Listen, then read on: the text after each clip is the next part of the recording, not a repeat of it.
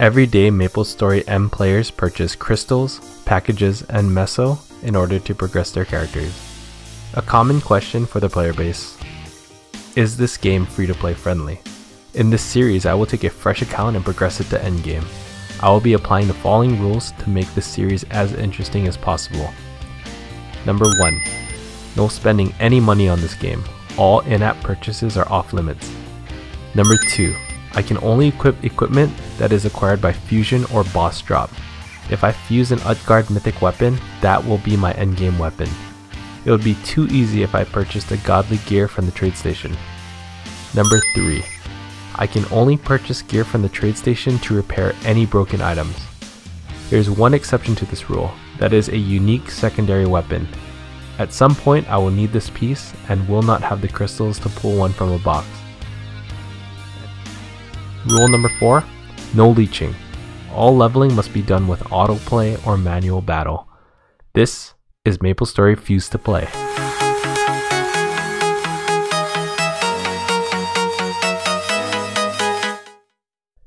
Hey guys, what is up? It's your boy Wings here, online, bringing you cutting edge content in the game of Maplestory M. I know it's been a while. I decided to drop the Never Tell Me the Odds series because I wanted to work towards a series that geared more towards the newer player base and more towards the funner aspects of Maplestory M, which I enjoy. I mean, I still enjoy Elite Dungeons, don't get me wrong, I'm still grinding them, but you know, there's not a lot of resources for free-to-play players, and I really wanted to make a video series where I take a new account and push it as far as possible. The goal would be to get to Star Force 153 on a fresh account, using no meso and all that. I laid out the groundwork, and in this episode I'm going to be starting my fresh account. I'm going to be creating a bishop because I feel that bishop is one of the, not easiest, but it's one of the best classes to play as a free-to-play. They buff everyone inside the party, and since predominantly late game, end game, and all that requires bishops because bishops give the best buffs in the game currently. And Maplestory M is a game of inches, and bishops give 35% bonus attack damage. And who doesn't like a good HS? For those of you that don't know what HS is, it's holy symbol. It gives you an extra 10% bonus EXP and 20% after you get your hyper skill. For today's video, I'm going to be making my bishop, and I plan on starting the shade event. I have like about 3 days left on the shade event. I'm probably not going to finish it, but I want to get the shade to as high as possible so that way I can at least get some bonuses going into my bishop account, because the events really matter for free-to-play characters. So without further ado,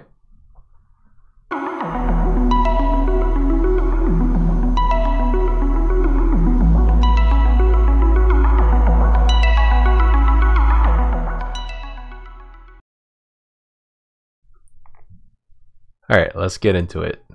I am about to log on to my free-to-play account for the very first time. And I am going to be doing it in Scania, mainly because that's where my main account is at. And as you can see, it's a fresh account. And the class that I decided to do this gameplay series with is going to actually be an Explorer class. And I really hope I don't fail this.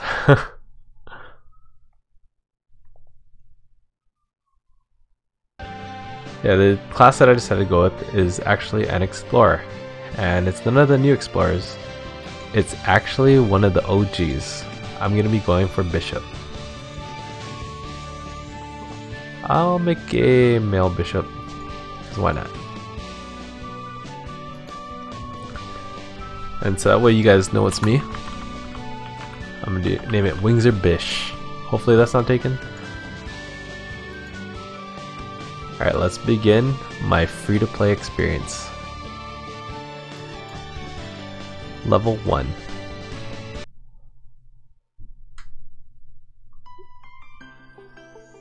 Then I haven't touched a fresh account for almost a year. I played in December, and here I am now, about to start this series.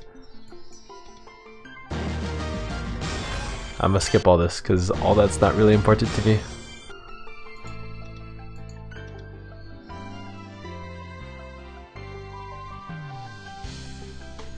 Okay.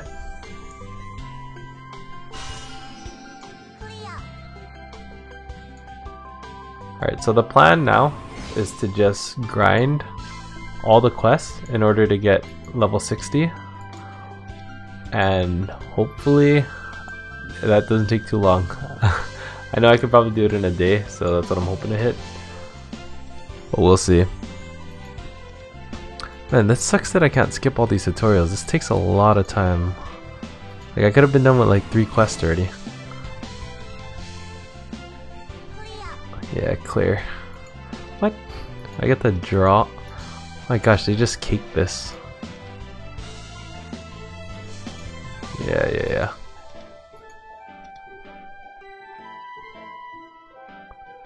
Nice, I got a secondary weapon already.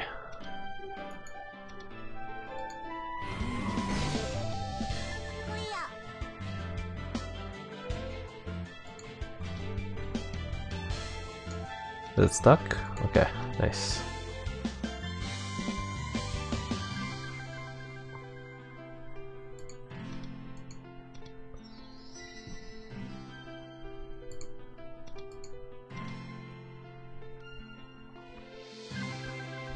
So I guess I gotta kill some snails. Right now, the goal is to just do the quest line until I get the pets at least.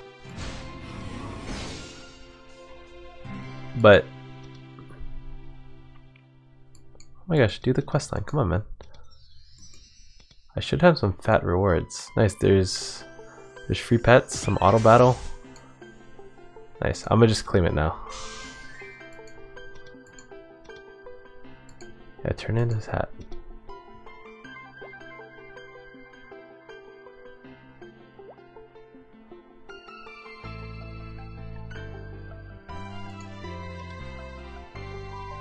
Hey, Rondo got his hat, dude. Do I get a hat from this? No, he gives me dinosaurs for some reason. Oh boy.